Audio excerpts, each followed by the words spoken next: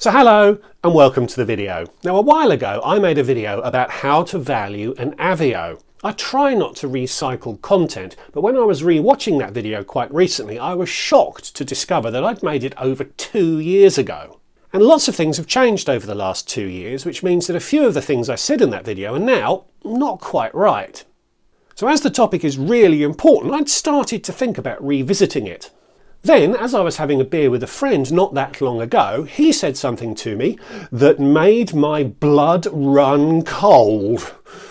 Okay, I'm exaggerating a bit, but it showed me that my work is not yet done. And my friend reported how happy he was to have made a redemption that only cost him 50p. And without telling me anything else about the redemption, the fact that he only paid 50p told me that he'd got a bad deal for his Avios. So in this video I'll explain how I know that that was the case, and I'll show you why most of the redemptions that you will be offered are terrible value. I like lists of 6, so I'll structure this as the 6 ways you shouldn't spend your Avios, but to deviate from my own format slightly, I'll also include the 1 way that you should spend them.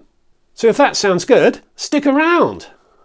Hi, I'm Matt. I've lived in 5 countries on 4 continents. I've flown over 1.4 million miles. I've visited over 100 countries, every American state, but I'm nowhere near done. So subscribe, and you might pick up some hacks, hints and tips to make your next trip better. That old video was triggered by BA and Sainsbury's having entered into an agreement which established a floor valuation for an Avio. Avios? I know I pronounce Avios weirdly. I made an entire video making fun of it a little while ago, but I'm going to stick with my pronunciation, notwithstanding the way BA pronounces it. But by converting Avios into Nectar points, you could then go and spend those Nectar points in Sainsbury's and get tangible cash for your Avios.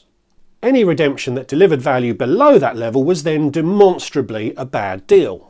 And even if you don't live in the UK, so can't spend Nectar points, this floor valuation was significant because it does establish the true value of those Avios. Now the first thing that is now inaccurate in that old video is what that floor valuation actually is. When I made the video, you could sell 250 Avios to the Nectar scheme and you would get 400 Nectar points in return. Those could then be redeemed in Sainsbury's for £2 off your shopping. So if you do the maths, one Avio was worth 0.8 of a p. But BA quickly realised that this was far too generous, so they revised the rate. So you now need to sell 300 Avios in order to get the same 400 Nectar points. And doing that maths again, that tells you that the floor valuation is now 0.67 of a p. That is the new floor valuation, and any redemption that delivers value below 0.67 of a p is clearly a bad idea. Interestingly, and then I use that word advisedly, you can still get 250 Avios if you transfer 400 Nectar points back across to BA, so move the value in the opposite direction. So if you do that, you're effectively buying Avios for 0.8 of a p each, but you'll only get 0.67 of a p if you sell them back again to Sainsbury's. You'll probably be familiar with the concept of there being a spread between the buy and sell prices of a financial instrument, and that's effectively what's happening here. It's a 20% spread, whereas previously there was no spread at all. Now, as we'll see in a moment, I am a buyer of Avios at 0.8 of a p each, so every Nectar point I harvest, I transfer back into the BA scheme for Avios. But I am not a seller of Avios at 0.67 of a p, so I would never move Avios in the opposite direction. So the first thing you shouldn't spend your Avios on is buying Nectar points at Sainsbury's, even if that is the floor valuation. Well, if I'm happy to spend 0.8 of a p to buy Avios, what am I spending those Avios on? And that is something that delivers value in excess of 0.8 of a p each. So let's deal with the one thing that I do spend my Avios on, which is flights. Last year I made a video about how many Avios I earned in 2022, and I made a separate video about how I spent them. I will repeat that exercise in a couple of weeks' time to cover 2023. But for now, here's a summary from both of those videos of how I spent my last 600,000 Avios or so.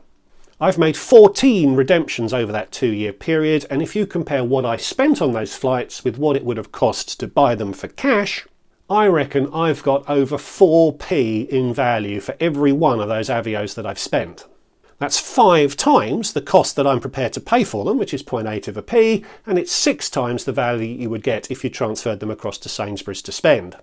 Buying something for 0.8 of a p and selling it for over 4p makes good sense to me.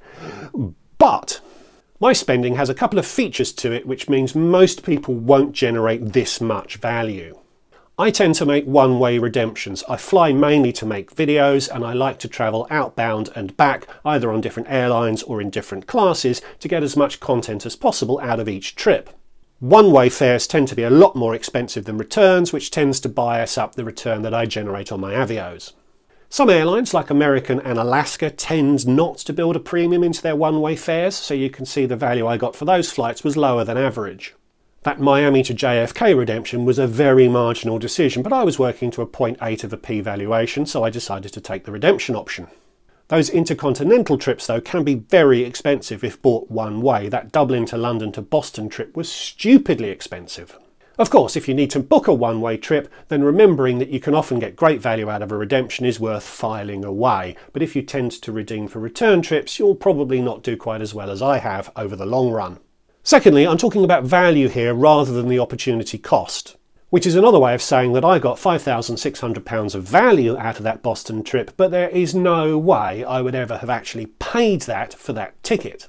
Even if I won the lottery or I had Trek Trendy's AdSense revenue, I still don't think I would have booked that flight for cash. So this analysis is all about the hypothetical value I achieved rather than the impact it had on my bank account. But to try to still prove the point about there being value in redemptions, I've taken out that Boston and also the Doha flights to see what value I got excluding them. And without those two redemptions, I'm still getting 3.4p per Avio.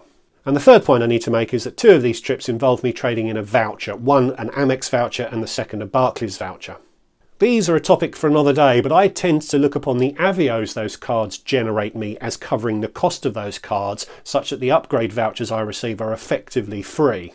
So in my mind, the analysis still works, but I have done the exercise of equalising out the impact of those vouchers, and I'm still getting a value of 2.4p on average per Avio, which I think you'll agree is still a very strong rate, particularly if you're acquiring your Avios for less than a penny each. The second thing I won't spend my Avios on is flights, if they don't meet my valuation criteria. So how do I work that out? Well, it's reasonably simple to do this. You need a little bit of maths, and BA doesn't make it super easy for you to work it out, but it is easy enough. Let me show you. So I picked a date next month for a one-way trip to Oslo. The maths is the same for a return trip, but it's slightly easier with one-way, so let's focus on that for this illustration. There's 4 flights from London to Oslo that day, and it took me a while, but I found a day where all 4 flights have reward availability in both economy and the business cabins. So let's look at economy first, and the cheapest option is the evening flight at £55, which is pretty good value actually. If you look at the same flight through the redemption avenue, you'll see they're offering you the seat for 11,750 Avios plus 50p. Hey, that's where the 50p option popped up that excited my friends so much. And paying 50p for a flight to Oslo sounds pretty good to me. But a theme that I will return to is that if BA offers you something, that's likely to be a good deal for BA and not perhaps a good deal for you. So using this data, you can see that the 11,750 Avios is saving you the £55.79 fare, less the 50p that you still have to pay. But by the power of maths, each Avio is getting you 0.46p of value, which is a no from me.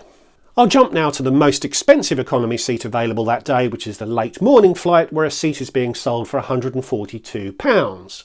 The reward pricing is the same for all economy seats on that day. It's a fixed table, so it'll cost you the same 11,750 Avios plus the same 50p. Maths, maths, maths, maths, maths, but you're getting 1.2p in value per Avio, which is a yes from me. If you click on the More Pricing Options button, you'll see some alternatives, including 7,250 Avios plus £17.50, which older viewers may recognise as being the only price that BA used to offer you for an economy redemption, the old reward flight saver, if you remember that terminology. You need to throw together a quick table, but you'll quickly see that the 50p headline option that BA offers you is actually the worst valuation of Avios that you can get. It's the best for BA, but it's the worst for you. And don't forget that to start out with, BA actually hides these options. Each reduction in the number of Avios you're contributing increases the value BA will give you for each of those Avios. And the lowest option actually gives you 3.34p in value per Avio. If perhaps you don't earn that many Avios over the course of the year, so you want to maximise the value you're getting for every single one of them, this is the option you would then choose. If you own lots and lots of Avios, the original valuation is actually acceptable, so you may choose that one. Or you may choose to go somewhere down the chart as to start out with the cash contributions increment very slowly and the value of Avios increases quite quickly. As I've said, my redemption patterns tend to be a little bit odd, and over the last 2 years I've achieved a superior average valuation to even the best option available here. But I also turn over quite a lot of Avios each year, so if I had to be on this flight, if I was positioning for another flight for example, I would probably go for the 7,000 Avios option, pay the £17.50 and be pretty happy to have gotten 1.7p in value for each of those Avios. If you work up the table to look at the redemption options on that cheaper flight, you'll see that there isn't the same pattern of increasing value. In fact, the underlying cash fare is so low, because this table is fixed across all redemptions, the lowest Avios option is actually even worse value than the headline one that BA offers you. The maths of a redemption clearly doesn't work when the underlying fare is so cheap, so I would just buy the seat for cash. And I did the same exercise for the cheapest and most expensive business class option. Every Avios option on the expensive flight looks pretty good, and even the options on the cheaper flight are acceptable too. Hey, perhaps I was a bit harsh on my friend for having taken the 50p option because it can deliver an acceptable value. But as you can see, even if it does, the 50p option is still the best one for BA, and some of these other options would have delivered him better value. So that's how I determine the redemption value of an Avio. It takes a little bit of time, there's a little bit of maths, and you need to know the fare the seat is being sold at. But it's pretty quick to do, and it saves you from making a big mistake when you're redeeming your hard-earned Avios. The third way that I wouldn't spend Avios reveals itself after you decide to pay cash for a ticket. On the payment page, BA will tempt you to trade in some Avios to reduce the cash required on the fare. After choosing that £55 economy ticket, you are invited to trade in Avios to save up to £13 on the fare. Woohoo! The maths here is a little bit simpler, but you can very quickly see that whilst the first option is acceptable, it rapidly gets worse the more Avios you contribute. And if you chose the most expensive economy fare, you get those same three options but more, all of which get worse as you go down. Now, I have taken that 1p valuation in the past for a £10 discount, but I would never take any other option. This is great for BA, which is why it is promoted so prominently, but generally it's a terrible idea for you. Now, there's an important point in here, if you'll forgive a momentary digression. If you take an Avios discount when buying a seat for cash, you end up paying a mixture of cash and Avios for your ticket. If you book a redemption but reduce the number of Avios required by contributing some cash, again you end up with a ticket and you've spent a mixture of cash and Avios. What you're paying for your seat ends up feeling very similar. Both your bank and your Avios balance have been depleted slightly. But only one of those routes will end up with you earning Avios and tier points on the flight. And that is by purchasing the seat, even if you reduce the cost of that purchase with Avios. All seat purchases, regardless of how you end up paying for them, earn you tier points, whereas all redemptions don't. This is quite confusing and it is a little bit odd, but the important thing to remember is that the pathway you set out down when you are booking a seat determines whether you're going to earn tier points. A purchase of a seat earns tier points, a redemption for a seat never will. Right, the fourth way I wouldn't spend Avios is another change to the program that has arisen since I made that last video. Gold priority rewards used to deliver great value in certain circumstances. They still can work, but generally these days they're something I just wouldn't pursue. Redemptions are only an option when a redemption seat is available. When flights get full, the redemption seats disappear and the fares go up. A gold priority reward allows you to open up a revenue seat for redemption, although it will cost you twice the Avios. So let's look at how it worked when I made that original video, and let's look again at that Oslo flight as the base of our example. Let's assume that flight is now pretty full, all the reward seats have gone, and the fares being offered are 50% higher in economy and business than the most expensive option we looked at before. So under the old pricing structure, double the Avios used to deliver acceptable pricing in both the economy and the business cabin. What BA has changed is that they now force their agents to use the highest Avios lowest cash option to price up those gold priority rewards. which means you only have to pay 50p for that redemption. But remember, if BA is offering you something, it's likely to be good for them and not so good for you. And it is. If you double the Avios required, even with that lower cash payment, you'll see the value you're getting from those Avios has been gutted. That business option is probably still okay, but it's really not brilliant. It's a real pain that BA has done this, and it's a bit of a kick in the teeth for their most loyal customers, because you need to be a gold card holder to be able to do this. And the other small print is that you need to do it more than 30 days before travel, and you have to ring them up to release the seat. It might still work in extreme circumstances, but it's really not something I even think about these days because the value of it has been ripped out. The fifth thing I won't spend Avios on is hotels and cars. Now, BA actually makes it quite easy to see the value you're getting when you try and redeem Avios for a hotel. I looked at hotels in Oslo for the 2 nights after that flight we were looking at, and the first 2 hotels I found offered you exactly 0.5 of a p per Avio. The prices are the same as you see if you go through the BA holiday portal, which I suppose is something, but I looked both of those properties up on Trivago and you can get into both of them for less than BA is offering, even taking into account that handful of Avios they will give you for booking through BA holidays. So I wouldn't book a hotel through BA for Avios, and I also wouldn't book a hotel through BA for cash either. And I looked at car rentals and it was exactly the same story, although the rate they'll give you for the Avios is 0.57 of a p for some reason, slightly better, but still not good enough. And the sixth thing I won't spend Avios on is anything else. BA will tempt you with experiences, with wine, and occasionally with other things too. But in every case, BA is controlling the valuation and you're unlikely to get a good deal. By all means, consider those options, but do the calculation yourself to see the value you are getting, and I am prepared to wager that in every case, it'll be a bad deal. So there you go, that's 6 ways that I won't spend Avios, which is basically everything except flight redemptions, and even then, I will go through the mathematical exercise to make sure I'm getting worthwhile value from a redemption. But I want to make 2 quick final points. The first is that there is another worthwhile use of your Avios, which is to donate them through BA's Better World Community Fund. And BA will match any donations made to that fund up to a limit. They say they still are, which suggests they haven't reached that limit, but if they are, that is quite a generous top-up. I had a quick trawl through the terms and conditions and I couldn't see the valuation BA is using for its Avios because they're obviously converting them in cash to give them to the charities, but I'd wager it's half a p per Avio or thereabouts. And finally, there is one exception to all of this, which is the situation where you have more Avios than you can ever possibly spend on high-value redemptions. As I've said many times, holding a large balance in any loyalty program is usually a bad idea because it is being run for the scheme owner rather than for the scheme member, and there is always a risk that your points are devalued, which reduces the value that you are holding in that program. I know people who put tens of thousands of pounds of business expenses through their business Amex every month and have got millions of Avios out of it as a result. The more Avios you have, the lower the valuation you should be prepared to accept when trading them in.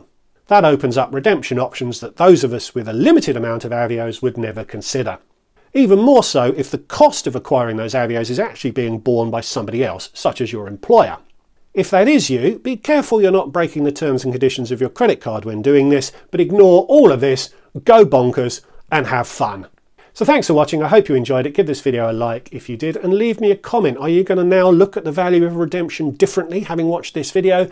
Please subscribe if you're new and you like this sort of thing, and if you'd like to support what I'm doing more directly, there is a Patreon group which gives access to our WhatsApp chats, regular meetups that we've started holding. We've started taking trips together as well, and it is great fun. So thanks again for watching, and I'll see you all in the next one.